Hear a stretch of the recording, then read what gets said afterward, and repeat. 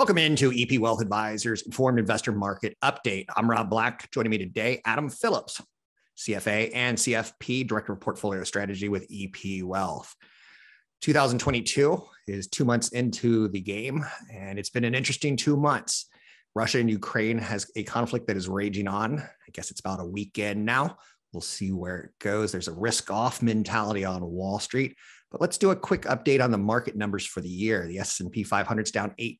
The NASDAQ's down 12.4%. The Dow Jones Industrial Average down 6.2%. The 10-year Treasury flirted with a 2, but it's pulled back to 1.9%. Bitcoin's down 18.5% for the year. And oil up 30% in the first 2 months of the year. In a year where we're fighting inflation, oil's not helping. Russia and Ukraine seem to be tied to cost of oil, and much, much more to think about. Adam, where do we start with current market action? Yeah, I mean, there's been plenty to digest these last few days. I think where I would like to start is the fact that the S&P 500 actually gained 6.6% in the last 2 days of the week, on last Thursday and Friday, after starting on Thursday morning in pretty negative territory, rebounded and then some into the end of the week. And so I mention that because it's important, even though we're living with this day-to-day volatility, all this global, this geopolitical uncertainty, I think it's important to be able to, as we've talked about before, Rob, take a step back and not give into the temptation, not give into the emotions, and really stick to your long-term discipline, because we know the market can experience these bounces. And when it appears that things are at their worst and maybe you should be selling, the market can come back and surprise you. And so even though we're still living in this period of uncertainty and the market could still exhibit some volatility here, I think it's just important to focus on the long term. So this is a conflict, and conflicts in nature are typically shorter than we think that they are, and they typically recover a little bit faster. What's the perspective at the IPC, the Investment Policy Committee at EP? Is it reposition a little bit? Is it, I'll let you tell me what's going on there before I put words in your mouth. Yeah, no problem. Well, look, I think that we always approach these and from the standpoint of we're going to take a step back and really assess the situation. We know that history suggests these have been they have been relatively short-lived, as painful as they are when you're living through them. In this period of volatility, they typically do not last forever. And so when we've seen these sell-offs in the past, almost every single time, fast forward 1 year and you've seen that performance has been positive if you bought on that day. And so, not saying we want to necessarily put money to work right now and get extremely aggressive, but I think it's just important to tell us that, let's focus on the long term, see what the long term implications are, if any, to what's going on today. And so within the investment committee, we're talking about what does this mean, and I think we need to acknowledge that this is very different than what we've seen in the past. The 2014 invasion of Crimea, this is on a different scale. It's a different order of magnitude. So let's just acknowledge that this is happening at a time when inflation is already running hot and energy prices were already trending higher. And we know that this is going to, as much havoc as it is wreaking on the Russian economy. We could talk about that in a minute. We know that European countries, think of Germany, those who are extremely reliant on Russia for things like energy, for natural gas, for oil imports. We know that they're going to have a really tough time here. And so I think we need to look at it through a little bit of a different lens or an updated lens, and just understand that this might mean that inflation lasts a little bit longer and maybe runs a little bit hotter than we expected over the short term. But so far, we're looking at this and saying, we're going to stick through it. We've seen that valuations have come in, so they're a little bit more. I don't want to say they're cheap. Equity market valuations are cheap, but they're certainly more reasonable than they've been over the last, say, year and a half or so. So that's good. We're watching profit expectations for the S&P 500. Those are still looking pretty healthy. They're not trending in the wrong direction. So we're watching to see if they do. But so far, so good there. I think at this point, we're just kind of waiting this out. I don't think that we can claim to have an upper hand on anyone else. Unfortunately, we're just kind of waiting and seeing where this goes from here, just like everyone else is. But in the absence of that, we're focused on the data, and the data is still supportive, I would say, broadly speaking. You and I have only known each other for the last couple of years, but I think we have a similar wavelength, professionally speaking, as the way we think. You talked about Russia and the economic problems that they're having. I've never been a big fan of Russia investing directly in Russia, because I don't know how to speak Russian. And I've never been a big fan of investing in China because I don't know how to speak Chinese. I tend to let other professionals consider it for me per se. You're seeing Russia have 20% interest rates. You're seeing the devaluation of their currency.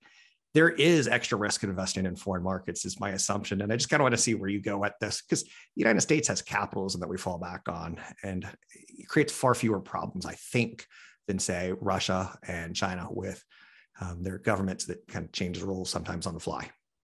Well, absolutely. I mean, look, we're a more mature economy, mature in a number of ways, I would say. But even though it doesn't quite seem like it, maybe mature doesn't seem like the right word to use when we're talking about it from a political perspective. But I think from an investment landscape, yeah, I mean, I certainly think that we can invest in the U.S. with a higher degree of confidence. Doesn't mean that we should avoid certain foreign investments, and those specifically to emerging market economies. And so we still have a what we would feel is a healthier allocation to emerging markets. We don't want to avoid them completely. We don't want to load up on them either. But it's important to have some exposure there simply for diversification. So, the way that we prefer to do that is to use mutual funds and those that have analysts and experts that are actually on the ground there and have a pulse on what's going on, because you need to, each of these areas has their own unique political risk, regulatory risk that is, frankly, it's things that we can't necessarily know as much about living here and without speaking the language, understanding the culture. And so we rely on the experts for that.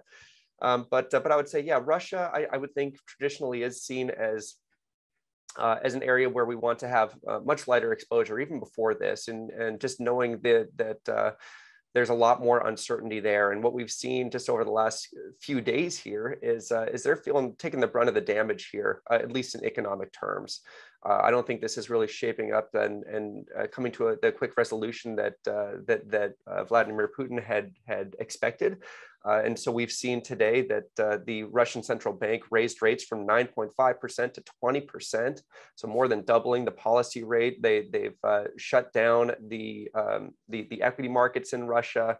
They're forcing large exporters to sell a good portion of their foreign currency holdings. So they're doing all these things because they're seeing that the ruble is plummeting. This is going to just wreak havoc on inflation there potentially. And so we're seeing that a lot of these sanctions that have been announced are really serving to cripple, or at least create some short-term disruption to the Russian economy and the Russian markets. And I think that's just one reason why you always need to be careful about investing in these regions. Bring it back home a little bit. On Friday, we get the jobs report out of the United States, first Friday of every month. Oftentimes I get a little too rudimentary and I say, this is the only economic piece of data that means anything to me. And again, I'm exaggerating. But if people in America have jobs, we tend to spend our paychecks and we support the economy. Sometimes we delay and save a little bit more money, like during COVID. What are you expecting out of the jobs report on Friday and the implications for inflation with wages, as well as cost of doing business? I think that for so long, we've looked at the first Friday of every month, that this payroll report as the most important economic data point that we've had. It gave us the best read on the economy. I think over the last several months, it's probably been replaced by inflation data, so the CPI report, to name one and the main one. But I think this Friday's report is still very important. We're still looking to get back to the pre-pandemic level on overall employment in the U.S. And so I think the average estimate for job growth in the U.S. during the month of February is somewhere around 400,000 jobs, expecting the unemployment rate to drop ever so slightly to 3.9%. So we know the jobs market is tight. We know the labor market is tight. There are a lot more job openings in the U.S. than there are people that are even looking for work. And so it tells you that, that this is why we're seeing upward pressure on wages. And obviously that plays into this inflation narrative that we've been talking so much about. And so I'm expecting a healthy report here. I think that we're still going to see wages increase and at a pretty healthy clip here on a year-over-year basis and even month over month. So it tells you that this inflation story isn't going away. And I think that just to take it a step further, that's the reason that we expect the Fed is still very likely, if not guaranteed, to start raising rates at their March policy meeting. As we've been dealing with this Russia and Ukraine conflict over the last week or so, there's been talk about, will this lead the Fed to reassess their plans for policy going forward, and starting with their next FOMC meeting in March?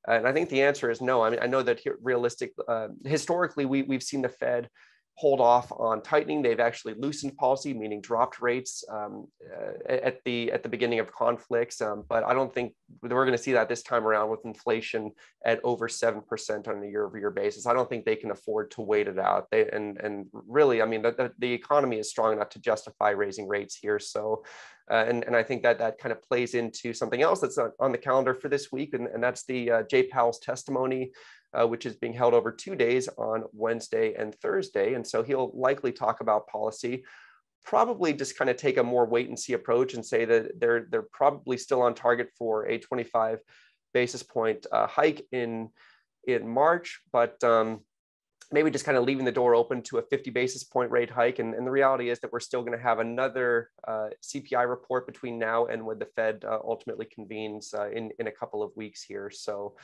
yeah, I mean, I think it's even outside of what's going on with Russia and Ukraine, it's still a lot on the calendar this week. A lot of inflation is, and that's setting us up for the back half of when does it start tempering a little bit lower? When do we get it under control?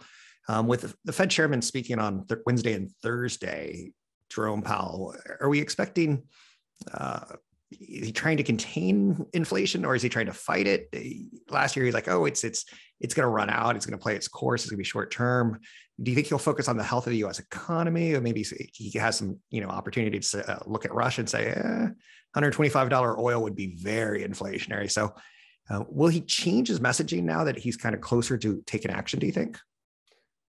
I think that if history is any guide, I think that he's going to be walking this tightrope, and he's going to be very careful about his language. I think he's done a better job at making sure he doesn't surprise investors. And so he'll probably throw in a few comments there about the strength of the economy and its ability to absorb this kind of near-term shock potentially to the global economy, and how the U.S. is relatively shielded, looking at the health of the labor markets, looking at consumer balance sheets. So things look good overall, but acknowledging the risks that things like higher oil prices have on the outlook for inflation.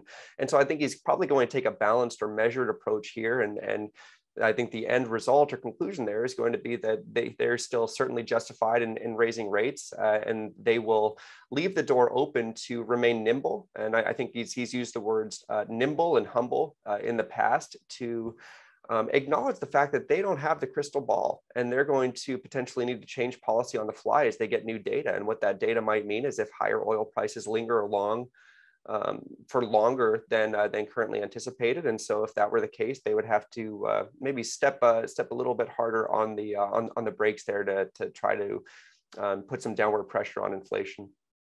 I want to talk about one of my favorite people, Warren Buffett. He just had a big weekend, his shareholders meeting. He sends out a letter, and performance of Berkshire Hathaway is up about 6% this year. Clearly a winner compared to the S&P 500, cleared to the NASDAQ. 25 years ago, when I started this industry, I hated Warren Buffett. I wanted to beat Warren Buffett. Now he's my favorite person in the whole entire world, because he's made investing very intelligent for the average person to understand and digest. Amex, Wells Fargo, Coca-Cola, Apple, Gillette, things that we use and consume each and every day. His profits were up 45%. We're not going into Berkshire Hathaway, but let me ask you, what does Warren Buffett mean to you? When I say the name, what sort of response do you give? Well, look, I mean, he's a legend, right? And he's focused on on the fundamentals and the data. And I think that's where we try to be. He's constantly trying to educate investors and get them to take the emotions out of it, focus on the data and what the numbers mean to them. And that's really we try to adopt a similar approach and philosophy here, about focusing on value, focusing on long-term catalysts. And I think that really helps you to ignore some of the noise that we now kind of are surrounded by on a day-to-day basis. I think if you simply watch the headlines and watch what the screens are telling you, you can go to a very dark place, and probably a place that doesn't really help your portfolios. But if you can take a step back and focus on longer-term fundamentals and data, I really think that's where success lies. And so I think that's really the biggest impact. And it's really that serves as the best reminder for us on how to remain disciplined as investors. Greedy when others are fearful, be fearful when others are greedy. The man has meant so much to me. And when he does pass, because he's 91, I'm going to take the day or two off from work and just think fondly of them. And you know what's funny? I'm not kidding. Adam, is there anything else that we need to focus on as we wrap up this segment of the Informed Investor Market Outlook? No, I think we've pretty much covered a lot. I think we'll have plenty to catch up on this time next week. So I'm looking forward to that, and hoping for a relatively quiet week. I know we have a lot on the calendar, and hopefully from a geopolitical sense, we see some improvement here as well. No, I think that's pretty much it for now. I think we could leave it there. Sounds good. Thanks very much. I'm Rob Black for EP Wealth Advisors, the Informed Investor Market Outlook. He's Adam Phillips, CFA, CFP, Director of EP Portfolio Strategy. Good day.